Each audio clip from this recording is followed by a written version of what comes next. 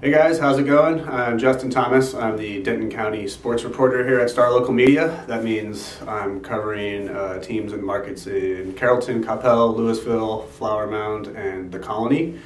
I just want to give you a little rundown on what I'm going to be out covering this week. On Thursday, I'm going to be out at Marcus for Game 1 of an area-round baseball series between the Marauders and South Grand Prairie. Game 2 will take place at South Grand Prairie on Friday at 7 o'clock, and Game 3 will be Saturday. Still waiting to hear on times and locations for that game. But Thursday I will be out at Marcus for the first game of that series. On Friday, I will be covering third-round softball series between the Colony and Frisco Wakeland. Both of these teams lost in the third round last year, so whoever wins will be into the regional semifinals for the first time in a few years. Would be the first time ever for the Colony.